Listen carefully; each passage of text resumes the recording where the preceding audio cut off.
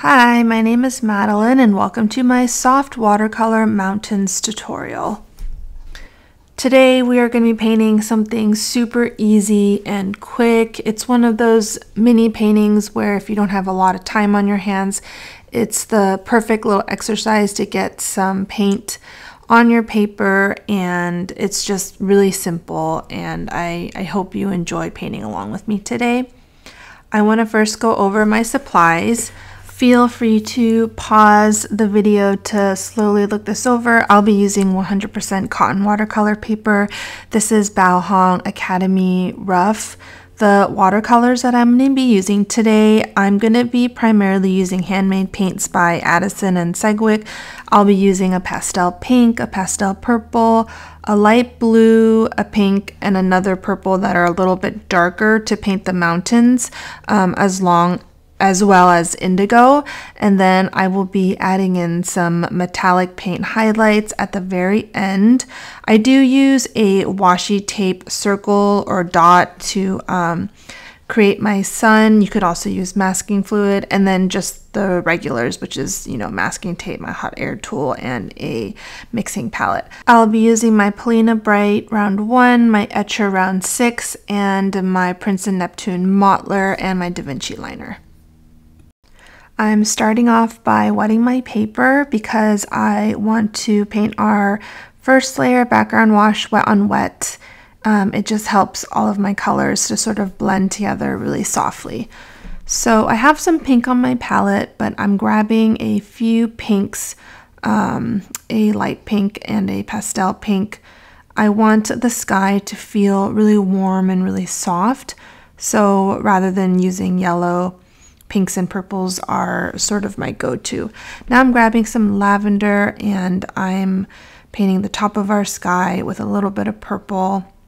As long as the entire paper is wet, you can blend these different colors together and they'll all sort of become a really smooth gradient, something that you can't always get with wet on dry.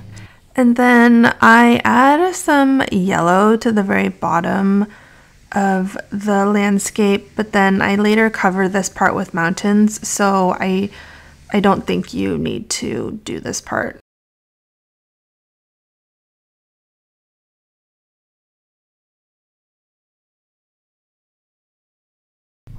I'm going to darken the top of our sky just a little bit more because I like the top to be a little bit darker, and then I'm going to dry this layer.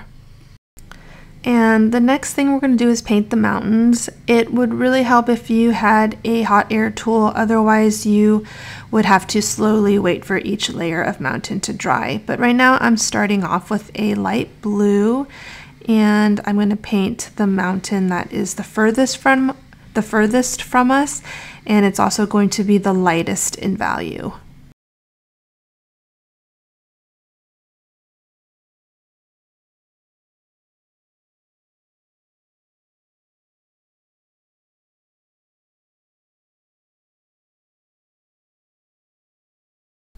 I'm going to grab another pink and I'm going to mix it with the colors that I already have on my palette, and I'm going to paint our second mountain.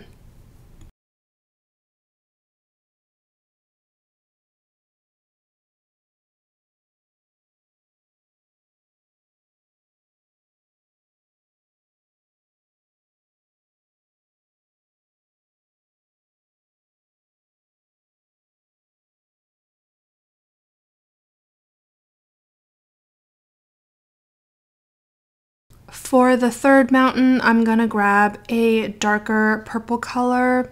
I want it to stand out and be darker in value than the first two mountains.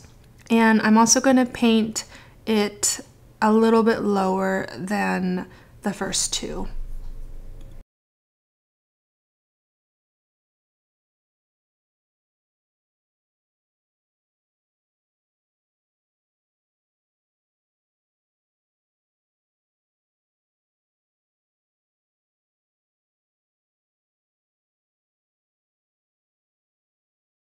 For the very last mountain, I'm going to be grabbing some indigo, and it's going to be the shortest of all the mountains.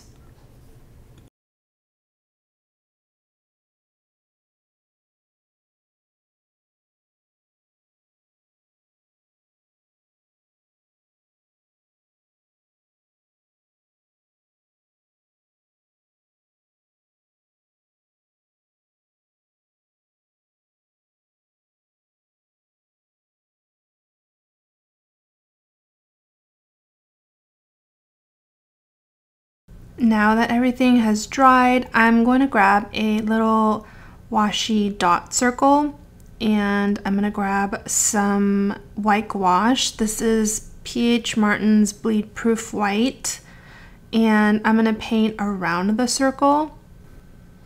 And then now I'm going to rinse my brush, and with just a damp, clean brush, I am going to soften that line. One important tip when doing this part is to make sure that you use a brush that doesn't hold too much water or paint so that we don't get any water blooms.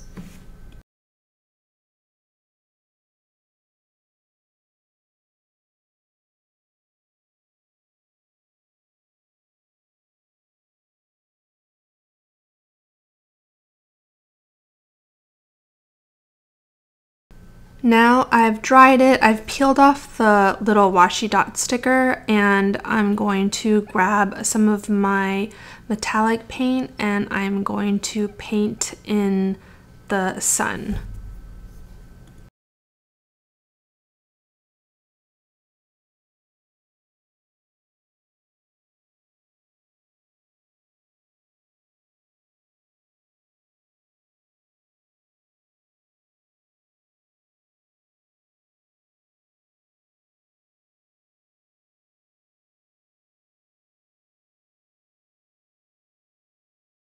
Now I'm going to do something fun, and I'm going to grab my liner brush that I used to paint my birds with, and I'm going to paint a metallic flock of birds with the same color that I used to paint the sun.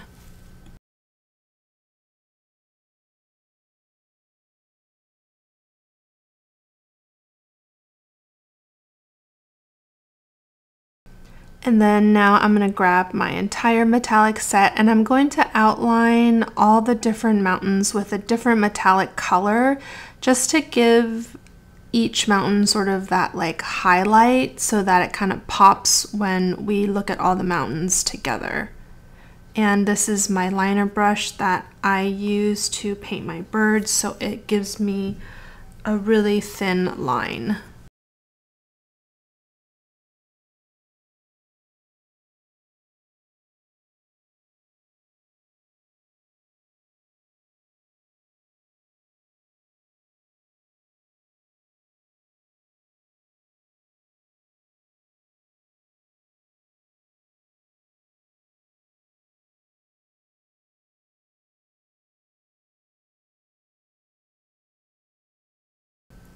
And I'm going to paint each mountain with a different metallic color.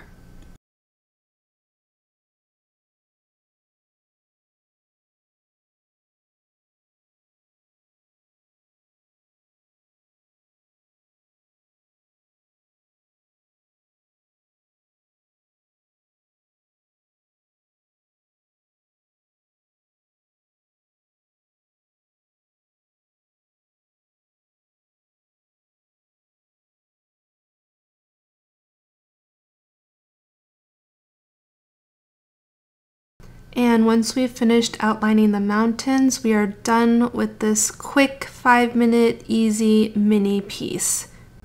I love the metallic highlights that we gave at the end. If you liked this tutorial, please hit the like button. It's a really small way to help my channel grow. And if you enjoy my content, use the following QR codes to either find me on Patreon or Instagram.